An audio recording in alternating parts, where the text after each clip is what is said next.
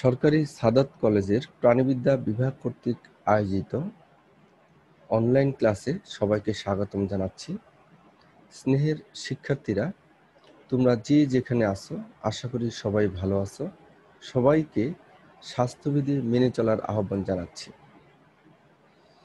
তোমরা যারা প্রাণিবিদ্যা বিষয়ে অনার্স তৃতীয় বর্ষ, চতুর্থ বর্ষ, প্রিলিমিনারি মাস্টার্স এবং মাস্টার্স ফাইনাল ইয়ার কীটতত্ত্ব শাখায় অধ্যয়ন করছো, তাদের সকলে আমার এই স্লাইডগুলো থেকে উপকৃত হবে এবং বিশেষ করে অনার্স তৃতীয় বর্ষ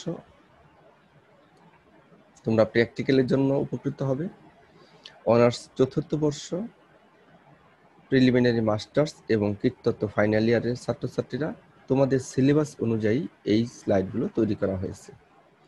স্নেহের শিক্ষার্থীরা, আমি এমডি মাহমুদ, প্রভাষক, সরকারি সাদত কলেজ, টাঙ্গাইল। তাহলে আজ আমরা মূল স্লাইডগুলো দেখার পূর্বেই আমি ধন্যবাদ জানাতে চাই সরকারি সাদত কলেজ কর্তৃপক্ষকে এবং প্রাণিবিদ্যা বিভাগকে। এবার আসো আমরা মূল স্লাইডে চলে যাই এবং চিত্রের মাধ্যমে দেখার চেষ্টা করি আজকের আলোচনার বিষয়বস্তু কি হতে পারে। Hello friends, in today's episode we look at some commonly found garden insects that are actually very beneficial for your garden. So let's meet some of these friends that you would love to have in your garden. Let's start with honeybees. Honeybees play a very important role in pollinating a lot of plants, fruit plants, especially citrus plants here in Southern California. And in a typical Southern California garden, you will be amazed at how many honeybees exist around citrus trees. You can see them buzzing around citrus trees like oranges and tangerines and limes. And now let's meet its cousin, the bumblebee.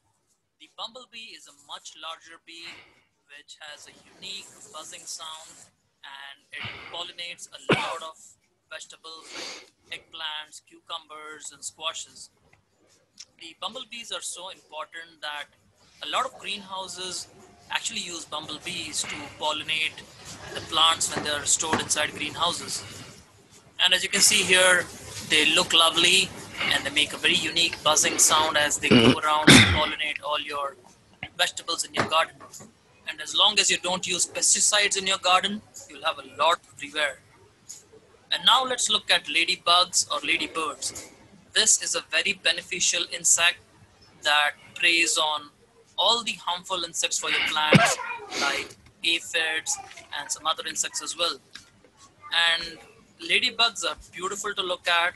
They come in a variety of colors, and in the springtime and the summertime you will see a lot of ladybugs in your garden, and they will do a great job at eliminating the bad insects from your garden. And if you naturally have them, that's good. If not, you can head over to your local garden store and buy some live ladybugs.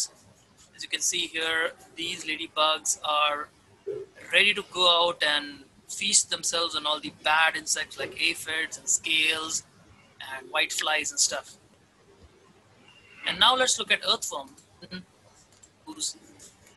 and decompose nutrients to your beneficial insects in your garden. By not using pesticides, you will make sure that these nice and beneficial insects are always there in your garden. See you again soon. Hello friends. প্রিয় শিক্ষার্থীরা, তাহলে তোমরা উপরের যে স্লাইডটি দেখলে, video ক্লিপসটি দেখলে, এখান থেকে মোটামুটি আমরা বুঝতে পারলাম যে কোন বিষয় নিয়ে আলোচনা করা হবে আজকে। তাহলে আমাদের আলোচনার বিষয়বস্তু হলো beneficial insects, commercial value of beneficial insects and pollination by insects. এই দুইটা বিষয় নিয়ে আজ আমরা আলোচনা করব।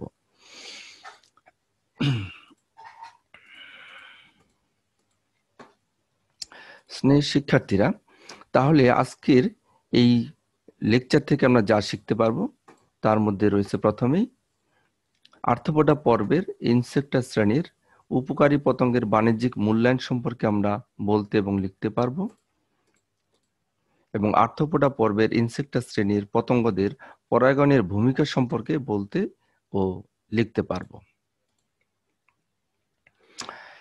আসো এবার আমরা দেখে নেই উপকারী পতঙ্গের বাণিজ্যিক মূল্যমানটা কেমন ধরনের হতে পারে।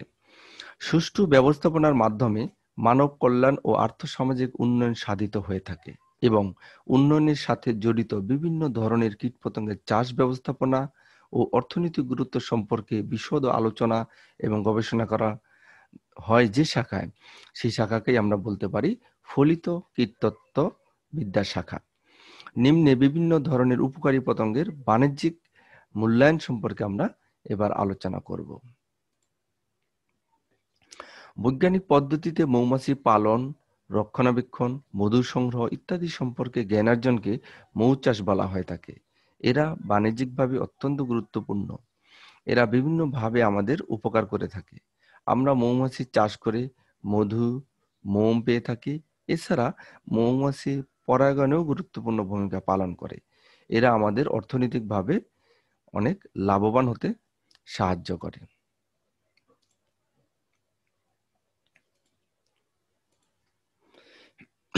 এরপরে আসি মধুর গুরুত্বগুলো কি কি। মধু খাদ্য হিসেবে ব্যবহৃত হয়ে থাকে, বিশেষ করে যারা অসুস্থ সেই সকল এবং দুর্বল রোগীরা যদি মধু খাদ্য হিসেবে গ্রহণ করে খুব দ্রুত তারা শক্তি পেয়ে থাকে। ঔষধ শিল্পে মধু ব্যবহার করা হয়, প্রসাধন সামগ্রীতে ব্যবহার করা হয়। এছাড়াও মৌমাছিদের দ্বারা তৈরি যে মোম, এই মোম বাণিজ্যিক চাহিদা প্রচুর। প্রসাধন এবং টয়লেট সামগ্রীতে এই মোম ব্যবহার করা হয়ে থাকে। শিল্প কারখানায় ব্যবহার করা হয়। এছাড়া বৈদ্যুতিক ইনসুলেটর তৈরিতে মোমের ব্যবহার রয়েছে। কালি তৈরিতে ব্যবহার করা হয়, মোম তৈরিতে ব্যবহার করা হয় এবং বিভিন্ন গবেষণাগারে এগুলো ব্যবহার করা হয়। এছাড়া বাটিকের কাজে এবং শৌখিন যে সামগ্রী, এই সামগ্রী তৈরিতে মোম ব্যবহার করা হয়। বোম্বিক্স মরির বা রেশম পোকার অর্থনৈতিক গুরুত্ব। এটি আরেকটি গুরুত্বপূর্ণ পোকা যা সারা পৃথিবীর বস্ত্রশিল্পে অত্যন্ত গুরুত্বপূর্ণ ভূমিকা পালন করে। বোম্বিক্স মরি থেকে আমরা যে পোকাগুলো যে রেশম পেয়ে থাকি, এই রেশমগুলো সাধারণত বস্ত্রশিল্পে ব্যবহৃত হয়ে থাকে। দেখো, শাড়ি, শাল, চাদর, থান কাপড় ইত্যাদি মূল্যবান বস্ত্র তৈরিতে এগুলো ব্যবহার করা হয় এবং মানুষের কাছে এগুলো খুবই সমাদৃত। রেশম দিয়ে দড়ি তৈরি করা হয়। আটা ময়দা মিলে চালান তৈরিতে রেশম ব্যবহার করা হয়। গাড়ির টায়ার তৈরিতে রেশম ব্যবহার করা হয়। রেশম শিল্পের উপজাত যে বস্তুগুলো থাকে সেগুলো হাঁস মুরগির খাদ্য হিসেবে ব্যবহৃত হয়। অর্থাৎ যে কোকুনের যে ভিতরে যে রেশমের যে ইটা থাকে, দেহটা থাকে, এই দেহটা মারা গেলে সেগুলো হাঁস মুরগির খাদ্য হিসেবে ব্যবহৃত হয়ে থাকে। রেশম সুতা তাপ অপরিবাহী, তাই বৈদ্যুতিক সরঞ্জামের উপর এটিকে আবরক হিসাবে ব্যবহার করা হয়। কুটির শিল্প হিসাবে লোকেরা কর্মসংস্থানের ব্যবসা করতে পারে, করে তারা বেকার সমস্যা দূর করতে পারে। এছাড়া দেশি বিদেশি চাহিদা মোতাবেক বিদেশি রপ্তানি করে প্রচুর বৈদেশিক মুদ্রা আয় করা যায়। এবং রেশমের তৈরি শাড়ি খুবই ভালো একটি শাড়ি এবং খুব দামি শাড়ি। এগুলো মেয়েদের খুবই পছন্দনীয় এবং রেশমের পাঞ্জাবি পুরুষদের পছন্দনীয় একটি পোশাক। কাজে এগুলো বিদেশে রপ্তানি করে আমরা অনেক অর্থ উপার্জন করতে পারি।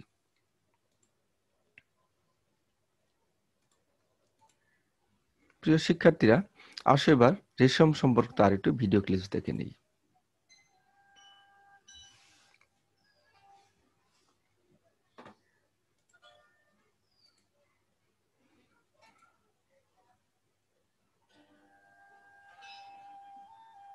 এটি হলো তুঁত গাছ। রেশম পোকারা এই তুঁত গাছের পাতাকে খাদ্য হিসাবে গ্রহণ করে থাকে। রেশম চাষকে সেরিকালচার বলা হয়। দেখো, এখানে ডিম সংগ্রহ করা হচ্ছে এবং রেশমের তুঁত গাছের পাতা কুচি কুচি করে কেটে সেই ডিমের মধ্যে দেওয়া হয়েছে যাতে লার্ভাগুলো বেরিয়ে এসে তুঁত গাছের পাতাকে খাদ্য হিসাবে গ্রহণ করতে পারে। এগুলো হলো রেশমের লার্ভা। দেখো, লার্ভাগুলো দেখা যাচ্ছে। এরপর লার্ভাকে একটু বড় জায়গায় নেওয়া হচ্ছে এবং পাতা দেওয়া হয়েছে। এই পাতা তারা খাদ্য হিসাবে গ্রহণ করছে। দেখো, খড়ের তৈরি সুন্দর করে দেওয়া হয়েছে এবং রেশম কীটগুলো দেখো এই খড়ের ফাঁকে ফাঁকে কোকুন তৈরি করছে। দেখো, দেখো অনেক কোকুনের গুটি দেখা যাচ্ছে। এরপরে কোকুনগুলো সংগ্রহ করা হচ্ছে এবং এখান থেকে সুতাগুলো সংগ্রহ করা হবে। দেখো সুতাকে রিলিং করা হবে। দেখো সিল্কের গুটিগুলো উৎকৃষ্ট মানে গরম পানিতে ভিজিয়ে দেখো এগুলো রাখা হচ্ছে এবং এখান থেকে সুতাগুলো দেখো সুতা সংগ্রহ করা হবে। এই যে দেখো সুতা সংগ্রহ করা হচ্ছে।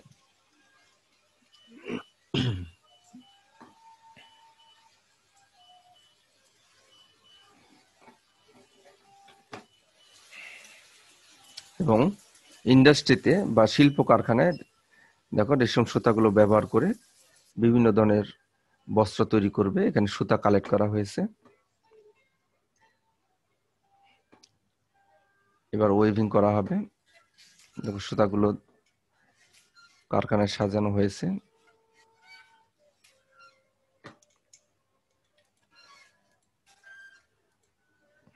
এবার ডাইং করা হবে, মানে রং দেওয়া হবে। দেখো রং করা হচ্ছে। এরপর দেখো হাতের তৈরি বিভিন্ন শৌখিন জিনিসপত্র তৈরি করা হচ্ছে। এর বাণিজ্যিক মূল্যবান অনেক, প্রিয় শিক্ষার্থীরা। পৃথিবীর বিভিন্ন দেশে এগুলোর অনেক চাহিদা।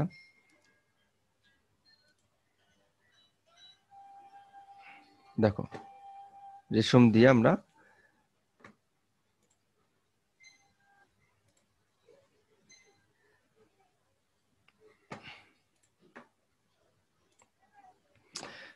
তাহলে রেশম সম্পর্কে আমরা জানলাম এবং রেশমের বাণিজ্যিক গুরুত্ব আমরা জানলাম।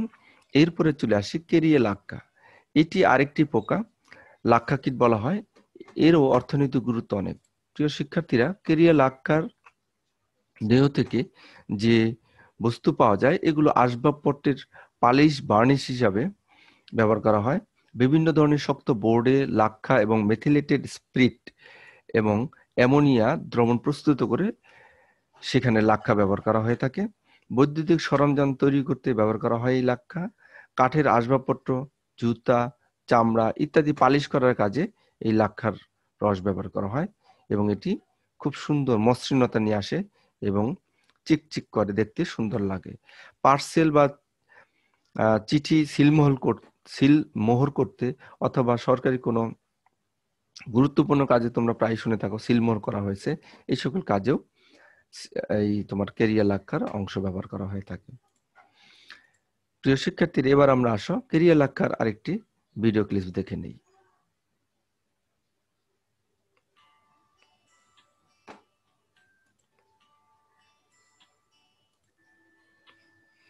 দেখো এগুলো কেরিয়া লাক্ষার গাছের ডালের মধ্যে তারাই করেছে, এগুলো কেটে কেটে দেখো সংগ্রহ করা হয়ে থাকে। They grow something quite different.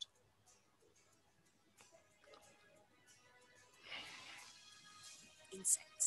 এগুলো ছোট ছোট, এদেরকে কিন্তু স্কেল ইনসেক্টস বলা হয়।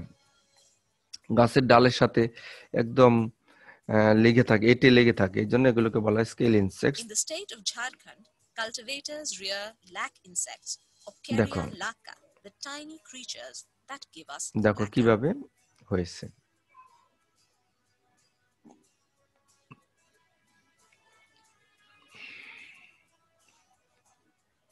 Research and development on the cultivation and processing of lac is done at the Indian Lac Research Institute in Ranchi. Wildfilms India sent a team down to Jharkhand to understand how lacquer is still being produced in India.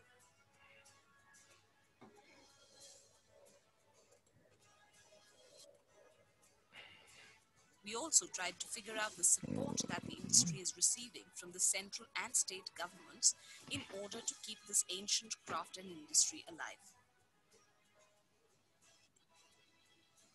A tiny red insect produces shellac. Swarms of these insects feed on certain trees that grow mainly in India and Thailand and are known as lac trees. One of their favorites is the Indian flame of the forest tree, also known as dhak, palash or tesu.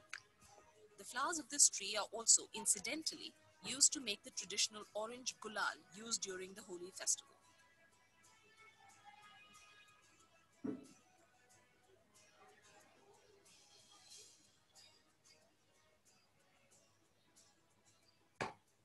Lakh की खेती खासतौर पे वर्षा आधारित नहीं होती, शर्त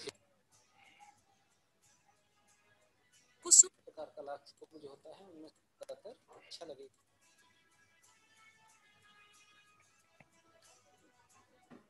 Horticultural crops and vegetables are often mixed into the land use to create a lac integrated farming system among the flame of the forest tree plantations. खास तौर पे लाख को खेती के साथ अगर हम इंटीग्रेट करते हैं कम पूंजी में, দেখো লাক্ষা নিয়ে যাচ্ছে।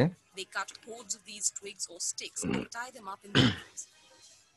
এগুলো লাক্ষা বীজ আর কি।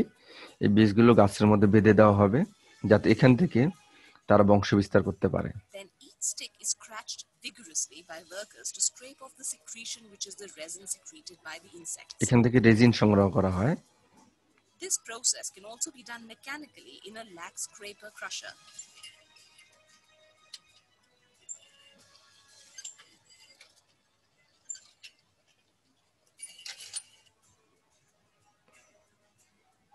Followed by further mechanical action in a grader and lac winnower.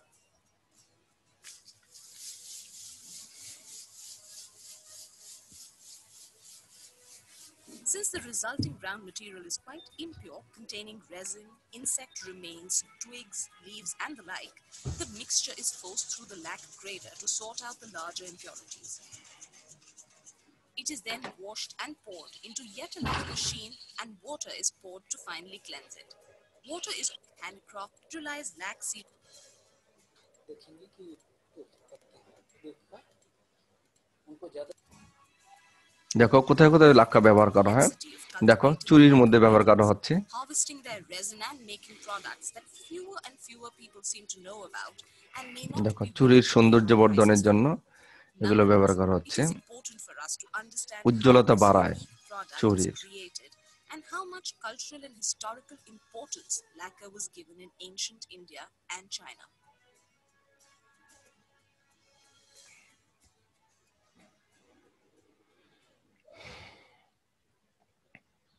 প্রিয় শিক্ষার্থীরা, তাহলে লাক্ষার কিভাবে উৎপন্ন করা হয় এবং লাক্ষার প্রয়োজনীয়তা আমরা একটু জানলাম। চুরিতে তার উজ্জ্বলতা বৃদ্ধি করে, কাঠের উজ্জ্বলতা বৃদ্ধি করে, ভার্নিশে ব্যবহার করা হয়, ইত্যাদি জায়গায় ব্যবহার করা হয়। তার মানে বুঝতেই পারতেছো এর বাণিজ্যিক চাহিদা যেমন হচ্ছে এবং বাণিজ্যিক অর্থের মূল্যমানও সেই রকম।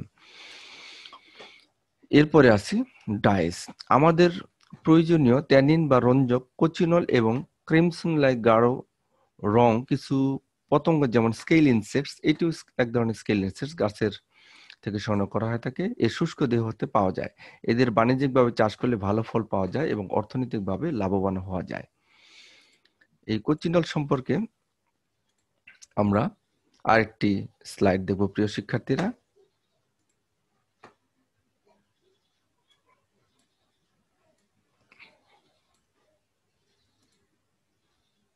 But I have reservas. Okay. Okay, look at this is a cochinilla parasite. This is a dry cochinilla. Check it out. Many people think this is an insect. Yes, but this is a dry insect. Right. I'm showing now. Sorry. Cochinilla alive. I have this cactus, but in Oaxaca, for one village, the name is San Bartolo, cultivate the village cultivate and sell the cochinilla. And checking out, this is a live cochinilla. Look at little white point is a cocoon. The bag. Okay, each people have a different pH. Send me your hands. Okay, your other finger. তাহলে প্রিয় শিক্ষার্থীরা, এখান থেকে আমরা কোচিনিল, জীবন্ত কোচিনিল দেখলাম, কোচিনিলের cocoon দেখলাম। আর আগে যেটা দেখিয়েছে একটা গামলার ভিতরে, সেটা ছিল মৃত কোচিনিল। কোচিনিলের মৃত বডি, সেখান থেকে রং তৈরি করা হয়। Squeeze it and see now your pH. Each people have... Okay, yeah. Yeah. Okay. Okay. You'll see what color. Yeah. Look at your color. A little bit more. And we're really good at outline. Okay. Right, right, Carding and it has been used right. to touch the quality. Yeah. In Oaxaca, the mountains in Cajonos area. Just so they have silk But ones. this is a small one. সরকারি সাদত কলেজের প্রাণবিদ্যা বিভাগের honours চতুর্থ বর্ষ preliminary masters এর ছাত্রছাত্রীরা এবং masters final ইয়ারের কীর্তত্ব শাখার ছাত্রছাত্রীরা যারা আমার সাথে এতক্ষণ ছিলে তাদের সকলকেই আমি ধন্যবাদ জানাচ্ছি। সেই সাথে আমি সরকারি সাদত কলেজ কর্তৃপক্ষকেও আন্তরিক ধন্যবাদ জ্ঞাপন করছি। তোমাদেরকে আবার সামনের ক্লাসগুলো দেখার আমন্ত্রণ জানিয়ে আজকের মতো এখানেই বিদায় নিচ্ছি। সকলকে ধন্যবাদ।